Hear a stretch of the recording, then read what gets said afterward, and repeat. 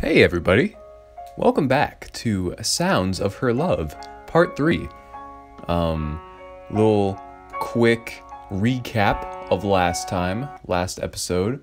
We saw Carrie in school, we had lunch with her, we gave her our number, and she called us. And she's like, hey, I'm more comfortable talking to people on the phone. So, yeah, I want to protect her, cherish her, and be her friend, and then be her husband. So that's my intentions. That's what we're going for. Let's get into part 3. Hope you're having a great day. Grab your favorite snack. Go into your room or somewhere else where you won't be disturbed. Put on your headphones. Just sit back and relax. I'm here with you. It's your friend, Markapi. You can talk to me. You don't have to call me Mr. Sue. It's okay. You know what? Call me Oppie even. That's okay with me. All right, now that you're relaxed, let's start episode 3. Carrie and I bid temporary... Fuck. Okay, now let's start episode 3. Carrie and I bid temporary farewells, and I head downstairs, leaving the phone on my desk. We're about to have dinner, boys. An aromatic smell hits my nostrils as I enter the dining room. 3 pairs of eyes are looking in my direction. It seems my family are well into their meals. Finally decide to join us, brother? My little sister gives me a cheeky remark as I pull out the chair next to her and sit down to feast upon my now lukewarm meal. I'm too lazy to microwave it. How was school? You went about an hour early, didn't you? You knew about that? I did tell you the clock was broken before you left. Oh, so that's what she was trying to tell me. You can hardly call it before I left. I was out the door at that point. Well, the extra school is good for your brother. Don't tell him about it next time. That was almost like a Hulk Hogan Gibraltar brother. My father lets out an exuberant laugh as I continue eating. I don't think he realizes that no matter what time I get to school, classes don't start until they're scheduled to. In retrospect, I did get something out of going to school early today. I wouldn't have met Carrie otherwise. That reminds me, son. Have you met any fit girls? I asked you at breakfast and I didn't hear your response. Okay, our father is epic. Like, this, he wants us to have a fit girl. That, ooh-wee. That is what you need to instill that into your offspring. Like, you need a fit mate to make more fit children. I respect our father. Okay, mother speaking. That's because it was a stupid question. Interrupting my father, just as she did before. My mother joins the conversation.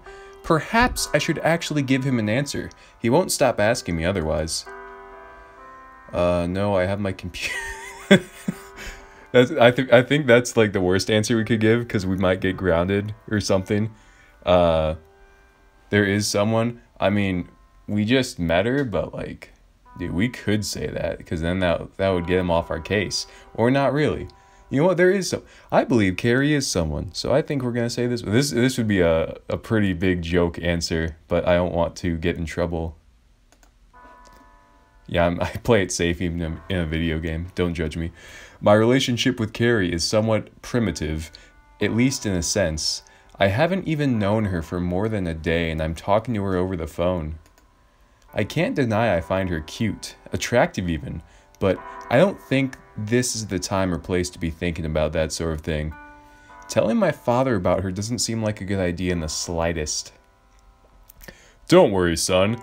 That face is the only answer I'll ever need. The look on it, your face. I know what it means. Go get her, son. That's pretty epic of him. My father gives me a thumbs up from across the table, and my mother bats him a scornful expression. He's not a pervert like you. You don't have to listen to him, Markapi. A clean plate sits in front of me as I finish up the remnants of my meal. I want to leave the room quickly so I don't have to face any more questions my father might conjure up. I stand up from the chair, moving to the sink to quickly wash my dish. The thought of Carrie lingers on my mind as I leave the room and make my way step by step up the stairs. It's not unreasonable to suggest that I could end up in that sort of relationship with her. Need some water here.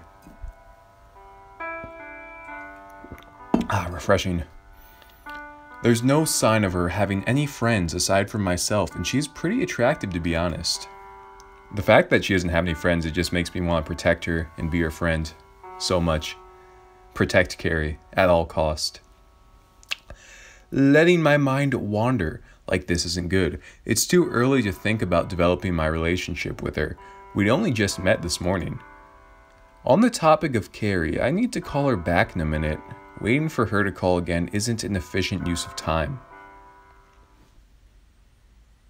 Swinging it open, the door to my room creaks as I enter. My eyes shift towards my desk, and I reach out for my phone. Clutching the phone in my hand, I redial the last number that called, and Carrie's number appears on the screen. It doesn't take long for her to pick up. I wonder if she was waiting for me.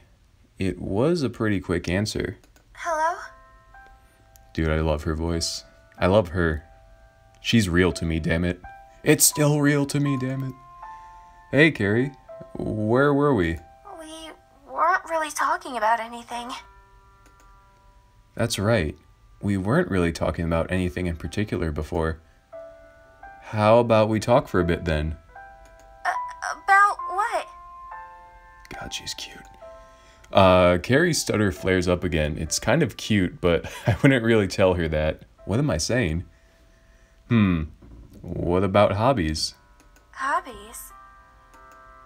Yeah, I know you like literature, but is there anything else you like?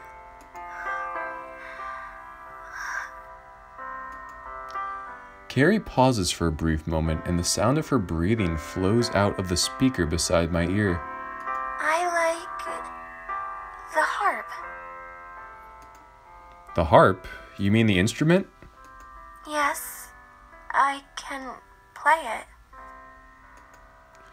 So she can play the harp. That reminds me. So, it's like the school's logo then? The harp is a classical Celtic instrument. That must be it. I'm sure Wales is a Celtic country. What about yours? My what? Your hobbies. She wants to know my hobbies. Well, I did ask her the question after all. The problem is, though, that I can't really think of anything that I would consider a hobby. There's nothing notable. Oh, would you like to borrow one of my books? Sharing a hobby with her wouldn't be a bad thing. I guess I could give it a go. Sure, you can lend me one you like. Okay. Will you meet me at lunch? It's a date. So I can give it to you. Yeah, that's fine. Thinking back on what my father had said before, I can definitely say that I like Carrie, though in what way it's hard to tell. It's not unreasonable to say that there's a possibility. She is kind of sweet after all, though I don't know. I shouldn't really think about it now. Thank you. I promise you'll enjoy reading it. Oh my gosh. I imagine Carrie pulling a cute smile to match the enthusiasm as she... let me start over. I imagine Carrie putting a cute smile to match the enthusiasm she put into that statement. She must really have a passion for reading beyond wanting to study literature. I'm looking forward to it. I hear a voice that isn't Carrie's coming from the end of the line. I guess someone must be calling up to her. Sorry. My father's calling me for dinner. If you're just listening to this and not actually looking at the screen, it says, sorry, Markapi, but she just says sorry instead of my actual name. If she said Markapi, dude, I'd freaking lose it. I'd just be on the floor. This is actually really epic. It's almost like I'm actually having a conversation with her, which doesn't happen often, which is pretty cool. Or sad, I don't know. Don't worry, I left for dinner earlier. You go and have yours. I'll see you at school tomorrow. Okay. I'll see you then. Goodbye. Bye. The line falls silent as Carrie hangs up, and I place the phone back down on my desk once again. For the first time this past fortnight, I'm actually looking forward to going to school. I love Fortnite. I love the 2 weeks of just playing Fortnite. Carrie and I have seemed to have developed quite a good friendship within just the course of a day. It's quite surprising, really. As I returned to the seat by my desk, I peer at the sprawl of papers I had left lying before me. Oh right, I was doing homework. There's nothing else I can think of doing, so I reach up to the shelf where I had left my workbook and continue on with the task I was doing. If I get it out of the way now, maybe I'll have more time later in the week to speak with Carrie again.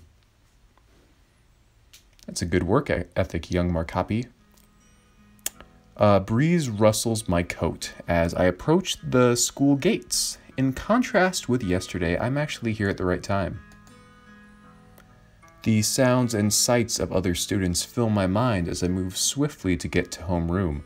The mornings this time of year are very cold, but I expect it to be a lot warmer this far south. Dispelling the idle thoughts in my head, one thing sure is missing: the presence of Carrie. I kind of walked to school with her yesterday, so I thought I'd see her here again today.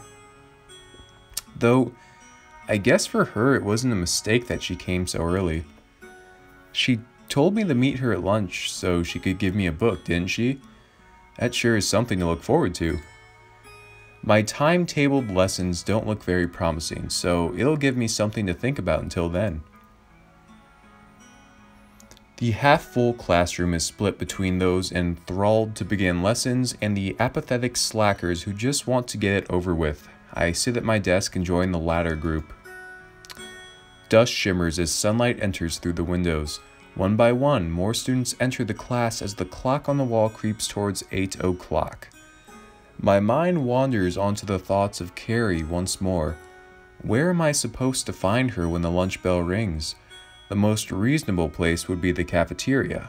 That's where I found her yesterday. Or maybe not. I doubt she'd be comfortable giving me a present in front of a crowd of people, even if it is just a book. I lean back against the chair, as I typically would, and slowly watch the clock spin and spin as lessons go by, waiting for the lunch bell to arrive. Stretching my arms, I look up at the clock to check if the sound I just heard was an hallucination. I don't have schizophrenia as far as I'm aware. People are definitely getting up and leaving the classroom, likely heading towards the cafeteria. Some do stay behind. I guess various Japanese high school customs still stick, even in a foreign school. The curriculum may be different, but the attitude of the students certainly isn't. Standing up, I trail behind everyone else to leave the room.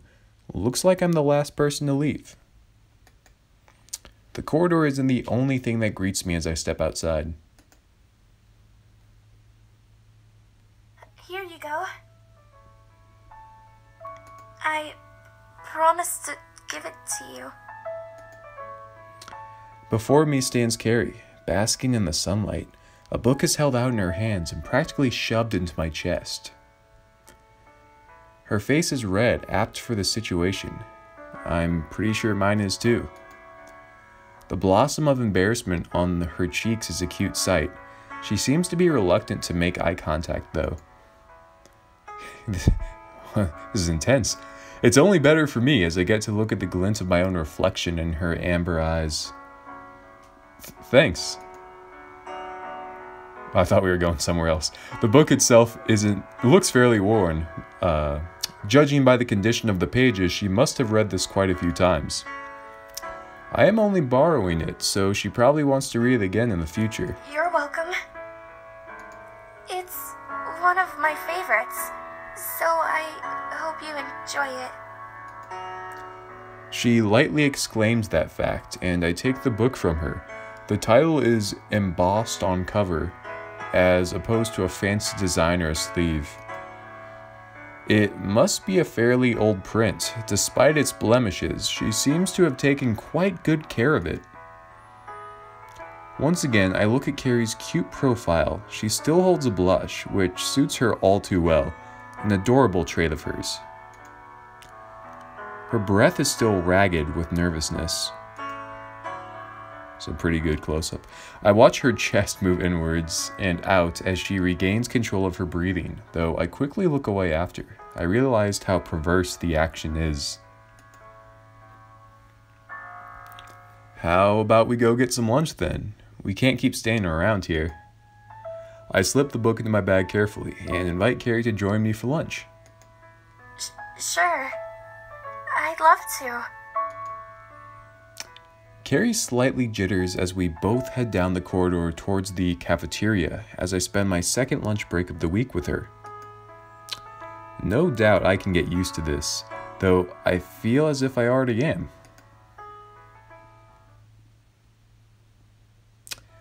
Noise resonates through the walls of my room as I hear my sister blasting some foreign pop music, all whilst speaking to her friend on the phone.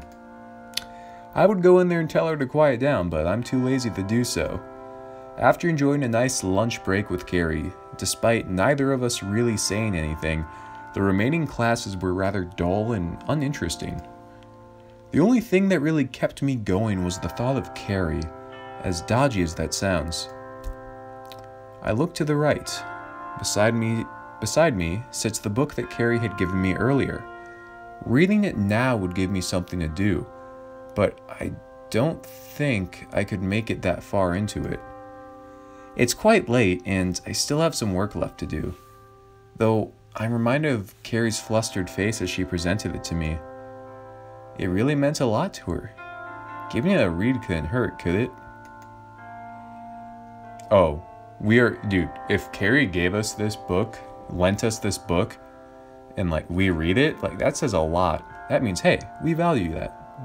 Who picks this, by the way? Who does this? I could see the skim option, but just don't read it. No, we're reading that book. We're reading that sucker after we take a sip of water, of course.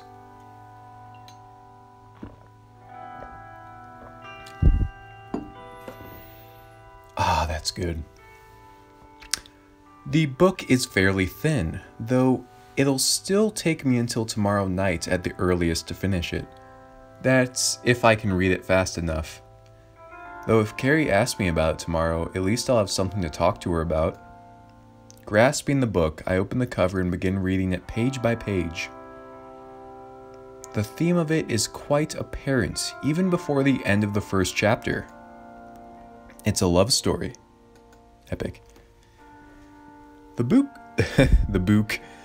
book suits Carrie pretty well. It would have been weird if the book was a sci-fi novel or something absurd like a guide on dog grooming.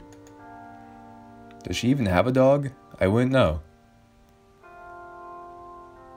Soon enough, I find myself at the end of the second chapter. So far, it's been fairly interesting. Definitely something different than what I was expecting from a love story.